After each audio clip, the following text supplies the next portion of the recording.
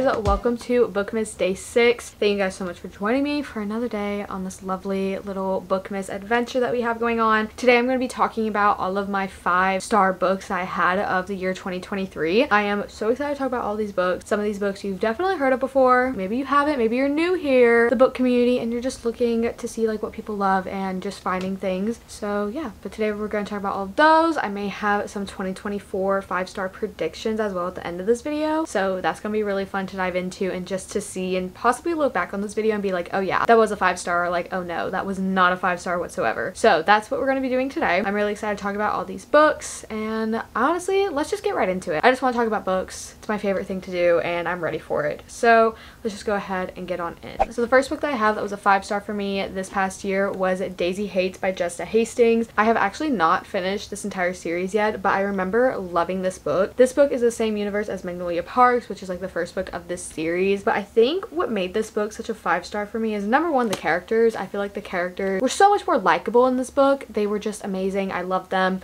But also, like, in this book we get like little footnotes. Let me see if I can like find a page that has like a lot of them on there. So it has like little footnotes like that in here, and I was like, that's so cool. I've never seen that in the book before. It really drew me in, and honestly it provided so many different like little thoughts that like our characters would have, and you get to see like so much more of the characters through this, and I just loved it so much. Like, I thought it was so cool. Jessa Hastings' writing is so magical. It's so beautiful. I really need to finish this series. That is like one of my biggest plans for 2024 is to finish this series. I love this book and I think everybody should read it. Switching gears, this next one is actually a part of a series and it's also a fantasy, and that is Heir of Fire by Sarah J. Maas. This is part of the Throne of Glass series. I believe this is the fourth book of the series. It depends on when you read Assassin's Blade. I think I read Assassin's Blade third or after Crown of Midnight, maybe? I don't remember. But Heir of Fire specifically, I gave a 5 stars. Like, this series in general has just been so good, but Heir of Fire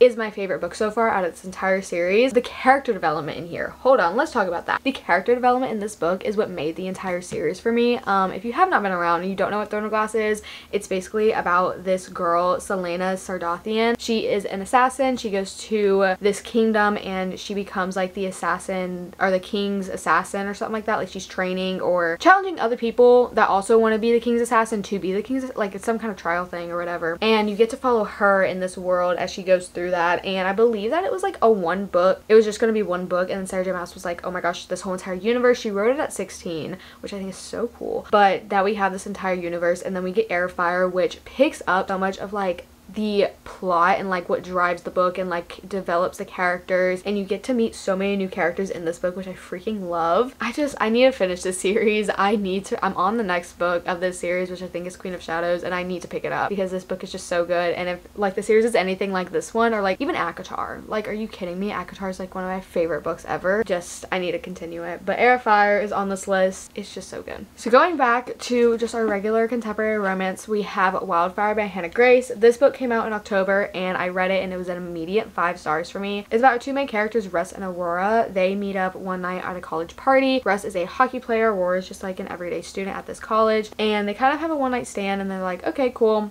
we're going to continue on with our lives. But they end up at the same exact summer camp that summer to staff it, and like you get to see like not only their relationship, but I feel like Hannah Grace is really good about writing their own characters having like their own plot and having like their own mind, because like Russ is going through his own thing. Like, he's very much like golden retriever, like anxiety, and then we have Aurora who has like all these family issues, and she's trying to just work on herself and not having to rely on any guy. And just like Russ steps in and she's like, oh my gosh, but I said I wasn't gonna have any guys in my life, but now like this amazing dude is in my life. Like, I don't know what to do. I don't know what to choose. And so we get to follow that kind of storyline, which I freaking love. Like, it doesn't feel like just like a hockey romance. It's just about 2 kids who are just growing and learning and developing feelings and like learning what to do, which is just so relatable, especially like to me, because I'm in college, I'm doing the growing up thing, I'm figuring out what I need to do. And I think this book just makes that so relatable if you're in that time of your life. And so I really connected with it. I loved it, and for that it got a 5 stars. So guys, I think we all know what the next book that I'm bringing up is probably going to be. It's probably on everyone's 5-star list for 2023, and that is Fourth Being by Rebecca Yarros. I did end up buying the holiday edition of it. I wasn't going to, and then I walked into Books A Million and they had it there whenever I went to go get Iron Flame, and I was like, okay, I just have to. It's here. I'm going to save money because I'm going to have a coupon that I'm going to use. So I basically got it for free. If we really think about it, I saved $25 off of a purchase, so I really got this book for free. There's also like a sticker on here. Let's see if I can get it off or if it's going to be annoying. I didn't realize that it was on here, guys. Okay, it came off. If you don't know what this book is about, I don't know how to help you. I feel like everyone and their mother knows about this book. Like, even people who don't read, I feel like they know about this book because, like, us readers, we can't stop talking about it. Basically, this girl, Violet, she goes off to this war college. She basically becomes a rider. She learns how to ride dragons, learns how to fight, all this other things, but really she just wants to be in the scribe quadrant. But she can't be because her mother's like, well, you can't do that. You have to learn how to fight. There's a bunch of politics stuff going on in here. It's really great. If you want a book that is basically divergent with How to Train Your Dragon, here you go. This is amazing. I love it so much. Also a shadow man in here. You know, if you love characters like Asriel, if you like characters like In the Shadows Between Us, this is your book. I really liked it. This is a 5-star book for me, like hands down. Like immediately after I was done with it, I didn't even have to think about it. I was like 5 stars. It's so good. This next book, guys, I cannot believe the way that this author's writing is in this book. Just wow. Genuinely wow. And that is One for My Enemy by Olivia Blake. I've never read an Olivia Blake book other than this one. This is the first one that I picked up, and I picked it up this year. It was just so freaking good. I remember sitting down and reading it and being like, wow, I never thought I would love a book like this. So this book is set in modern day New York, and it's about these 2 witch families. You have a witch family that has a bunch of girls, and then you have a witch family that is just 3 boys and their dad, which, and it has like the end pages where like the family pictures and everything, which I think is so cute. But this is basically a Romeo and Juliet retelling 2 times over. So like 2 sisters, 2 brothers from these separate families who are supposed to hate each other because the mom and dad hate each other with their entire lives. So you get 2 different kind of storylines. Well, technically you get kind of like 3 almost throughout this entire book, which I think is so interesting, and it's just so beautifully written. It's just lyrically beautiful. It's so hard to find something like that in a book, like to call a book lyrically beautiful, but Olivia Blake does it so well. I even bought the special edition of One for My Enemy. Like, I got it from Illumicrate. I had to because I love this book so much. I really want to go through the entire book again and reread it and like annotate it and everything just because of how much I love this book. If you are looking for like a lyrically beautiful book to just dive into and to just fall in love with each character and the plot and everything about it that is also magical, definitely pick up One for My Enemy. It's really beautiful. It's stunning. I love it, and I think everyone should read it. Alright, so the next 2 books I have are part of the same series, and that is the Chestnut Spring series. We have Hopeless and Reckless. Hopeless is Kate and Willa's story, and Reckless is Theo and Winter's story. Both of these books were 5 stars. Honestly, the entire series is a 5-star series for me. I love every single book in them, but these 2 specifically are my favorites. I have actually read this book twice this year alone, and then Reckless, I want to reread it so bad. My friend is actually currently reading the series. She's like borrowing the books from me as she goes, and her next one is Reckless.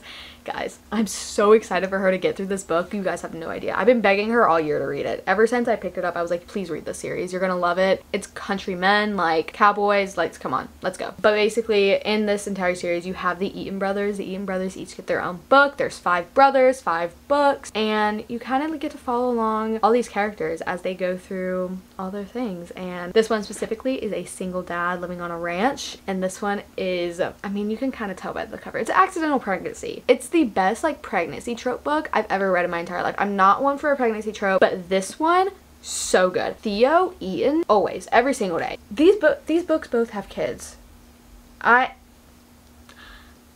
The way that Elsie Silver writes kids in her books, I love it. I'm here for it. All day, every day. 5 stars. Always. The next 2 books are also from the same series, which you guys should all know. You haven't heard me talk about this series yet in this video, and we all know how obsessed I am with this series, and that is the ACOTAR series. We have specifically A Court of Mist and Fury. This entire series is a 5-star series, but specifically A Court of Mist and Fury and A Court of Silver Flames are my 5 stars from this series. Just Mist and Fury, like we all know, I've been talking about it for months. I'm annotating this series. I've actually just finished the core series, and that's going to be its own video, and I'm going to do a separate one for Akasif. But Mist and Fury, the emotions were so high. Like my friend is actually currently reading this series, and we both were like, Sarah J Maas puts crack and the ACOTAR series. I'm not kidding. There's something so addicting about these books that's just like, wow, oh my gosh, they are so good. Like, I could flip to any page in here and I know exactly what's going on because I love it so much. So many different little things, and being able, like, I've read this book 3 times this year. I read it physically twice and then I audiobooked it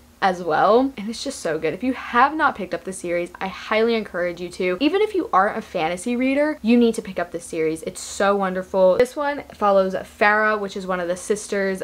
In the first book, she gets taken. It's like a Beauty and the Beast retelling, and you get to meet all like the different High Lords. You get to meet the world, Prithian, all these things, and then you get into this book, which introduces more of a plot that continues on into the series and just makes it so great. And then you have A Court of Silver Flames, which deals with one of the guys that you meet in this series, and then also another Archeron sister. Silver Flames is just so good. It's also thick. This one's like 700 pages. I would read it any day still. It's so good. I also got the Barnes & Noble exclusive version, which I'm gonna end up getting the orange version just so it can go along with like my other ones right there. These 2 books, we had to know that it was gonna go in this video. Like, there was no way I was not filming this video and not talking about these books. Alright, and then the last book that I have for my 2023 5 stars is the Lady of Darkness series by Melissa K. Roerich. This is actually a series I have not finished yet, but like this book, oh no, especially the second one, Lady of Shadows, I think that one's like my 5 star, but it's like I have to start off with Lady of Darkness because it's also the one that I just picked up. But I found this book series through my friend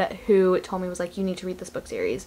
And so I started on spring break. I couldn't put it down for forever, and then I think I got caught up with like something and I just haven't finished the series yet. I have all the books, I just need to finish reading them. But we have this girl named Scarlet. She is an assassin for the Assassin Lord, and she's been trained since she was a child to go and do all these things. And like, her mom dies one night and something happens one night where she gets like trapped. She has to figure her way out. There's an enemies to lovers plot line in this, which is just so freaking good. This book almost feels like Rhysand and Farah coded almost, because it's like you get fae in here, you get vampires, you get all these different kind of creatures. And then one day she's given an assignment from the Assassin Lord to go kill the Fire Prince. What's gonna happen? We don't know. We don't know. And then other things are happening. Children are disappearing that she loves. Her friends are just going through some stuff. Like, it's so good. There's no way like to even tell you guys all what goes on in this book and like the different plots and the different political stuff that's going on. And you get 2 different worlds in here, which is so cool. The way that this book series is, it's just so good. I really wish that people would talk about it more. I probably will start talking about it so much in the new year whenever I start finishing the series, because it's just so good. Like, I have to. It's going to be talked about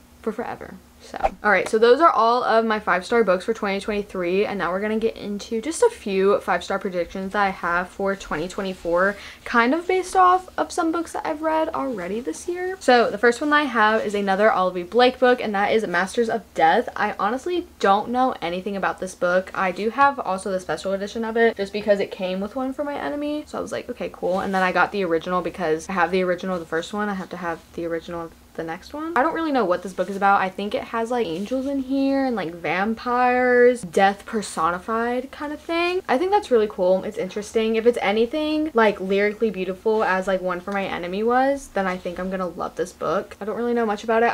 I really do think it's gonna be a 5-star book. I think anything Olivia Blake writes is gonna be 5-star for me. I really want to read the Atlas 6 by her because I heard it's like dark academia, like pretty cool. So we shall see. I was about to hit myself in the face with that. The next one, which I think I'm so excited for, and I really think it's going to be a 5-star book just at any time, is Powerless by Lauren Roberts. I've heard so many things about this book series, or I think it's a series now. Yeah, I believe the second one comes out sometime in 2024, maybe, possibly, I don't know. But I finally got my hands on an actual copy of it because it came out in November, the same day as Iron Flame, just November 7th. So many releases. Anyway, but I just know that this is like a hunter, like 2 assassins kind of going at each other, I think. Or like, we have the girl who's the assassin, and then we have the guy, Kai, who's like the prince. Their enemies turn to lovers. I don't know. I know that it has the dagger scene in there. Like, I'm excited for that. So this is definitely like one of my top 3 5-star predictions for 2024. And the last one, kind of switching gears from like fantasy and all that kind of stuff, I do have a regular just fiction book that I think is going to be 5 stars for me, and that is Adelaide by Genevieve Wheeler. I have not heard anybody talk about this book, but the reason I think it's going to be 5 stars, it's just about life. It's just about following this character as she's living in London, and as she's trying to just figure out the world. And she's like, am I enough for somebody? Is love enough for me? Is loving this person who treats me so bad, like, is that enough to fulfill me? And you get so many different like life hard-hitting questions like that, and I just love those types of books. I love books that are like very character driven and it's all about the character, it's all about knowing their brain, and for that reason I really think that I'm gonna love this book. I think it's gonna be 5 stars for me, and I'm so excited to read it. But yeah, these are the 3 5-star predictions I have for 2024. There are a lot more that I actually do have on my list. I don't have enough time to talk about them today. If you guys want a whole video maybe in the new year of me talking about all of my 5-star predictions, please let me know. I'll do it. I think that would be a really fun video actually, just to like predict what's gonna be in each book and like figuring out the plot. I think that could be pretty fun. But yeah, I really hope that you guys enjoyed this video. If you did, make sure to give it a thumbs up, make sure to subscribe and like, and stick around for the rest of Bookmas. I'm so excited. We're already halfway through, which I think is just crazy. And yeah, I love you all so much, and I'll see you all tomorrow. Peace out.